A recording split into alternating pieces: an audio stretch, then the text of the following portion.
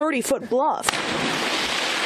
Police call this location unsafe and poorly operated. The sheriff even says he wants to shut it down. But the owner, Charles Womack, says he's not going anywhere. I'm just trying to help these high school kids and college kids because they ain't got no money. The last drowning happened exactly 1 year and 10 days from the one here on Sunday.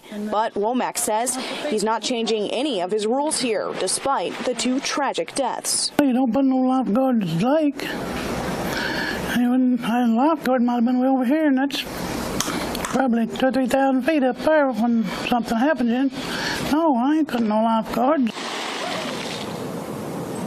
District Attorney Stephen Crum says he is reviewing this drowning death to see if any criminal charges will apply to the owner. He says he'll try to complete that review as quick as he can. For now, reporting live in McMinn County, Stephanie Sanastasi, News Channel 9. Thanks, Stephanie. Sheriff Joe Guy spoke with us on the phone yesterday. He says he feels it is his duty as the sheriff and a citizen to warn the public about what he calls a trashy, nasty, and dangerous location.